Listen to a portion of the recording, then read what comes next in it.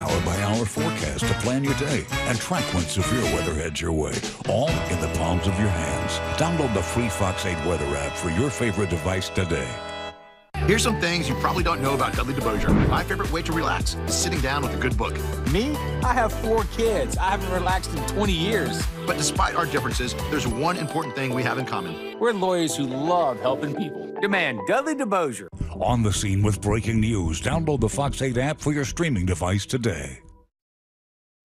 Welcome back at 9:22. The Heimlich Maneuver is an important part of first aid, especially since choking is the 4th leading cause of unintentional injury death. There's no better time to learn it than on, of course, National Heimlich Maneuver Day. Injury Prevention and Performance Improvement Coordinator Suzanne Weidenbacher from Lakeview Regional Hospital joins us now to demonstrate an important skill set that many of us need to know how to do. So let's talk about the Heimlich Maneuver and choking. Choking kills thousands of people every single year. Yes, it does, especially at restaurants. If you see people who are eating fast or large pieces of food, they don't chew. They just want to hurry up and eat. Yeah, we were talking about that during the commercial break, that a lot of choking happens in adults when they're eating just too fast. Right, right. Steaks, and we get a lot of people at the hospital like that. Yes. Really? Yes. With children, though, food is also a big reason why they suffer from choking. Yes, especially things like hot dogs. That's the #1, because it's just the right size to fit into a baby or child's airway. So you have popcorn, peanut butter, anything thick like that that can't move.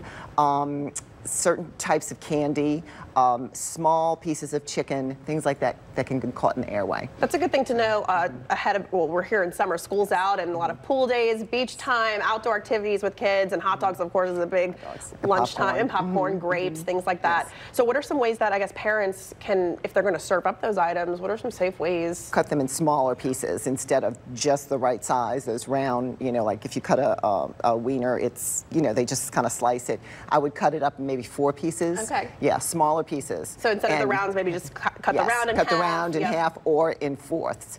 Yes, and make sure they chew. Make sure they chew. Make sure they chew enough. Okay, so you're going to demonstrate the Heimlich Maneuver on an adult form, and then we have a baby over here as well. Right. So the proper way to do the Heimlich. Okay, so a lot of times if you're in a restaurant, you'll see somebody coughing forcefully. So they're coughing, coughing, coughing, and you know that they're trying to clear their airway. Food went down the wrong tube. Basically, it went to their airway tube. So what you want to do is you want to watch them, and you know, you want them to cough, but you know that it could possibly get worse, because while they're coughing, they are breathing and they are talking. Yes, they're still breathing, so they're okay, but it could progress worse, and that's where you have to intervene.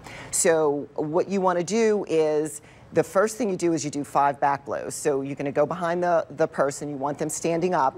You want them to bend over like this, okay?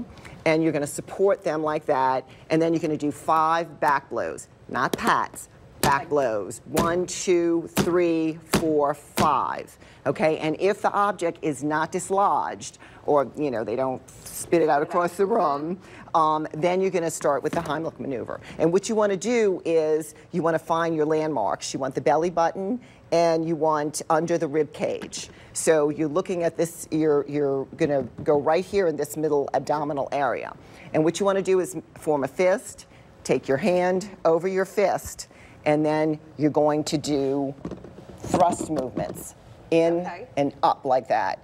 Just like that, and it's got to be forceful, because what you're doing is you've got your diaphragm and other internal organs here. You want to push that up into the pressure in the chest cavity to dislodge. So use your body weight, like use you'll have to use all your strength to get that thrust going in there and force that food out. So you keep doing that. A lot of times, if the object is not dislodged, then they'll pass out, because what happens is it is blocking their airway. Right. So your brain's not getting oxygen. Yeah. So you're going to pass out. Well, we're almost out of time. Show us how, let's move on to the baby now. If this is scary. If a baby is choking, how do you perform the Heimlich on a baby? You don't want to do a Heimlich maneuver on a 1-year-old, a 12-month, a baby to 12 months. Okay. So what you're going to do is you're going to flip them over. You don't want to cover their mouth. You want to give them 5 back blows, same as the adult. 1, 2, 3, 4, 5. Flip them over, support the head, and then do 5 chest thrusts here. Okay. Okay, and you're going to keep doing that until they lose consciousness also. Then if they lose consciousness, you have to get them on the ground, an adult or a baby, and you start doing CPR. And yes. Call 911, all of those things. Call 911. Heimlich maneuver cannot be performed on a child 0 to 12 months. Correct. Okay, so anything older than 12 months, you can start doing performing the Heimlich like you would maneuver on an adult. Yes. Suzanne, thank you so much for being here. This is important safety tips, especially as we get into the summer months, but we appreciate you being here and showing us this important skill. Thank you very much. All right, coming up, Louisiana Attorney General Jeff Landry plans to announce a lawsuit against FEMA. We'll explain how he hopes to address the agency's risk rating 2.0 system. And we're tracking a Gulf low. Coming up, I'll tell you what it means for our rain chances.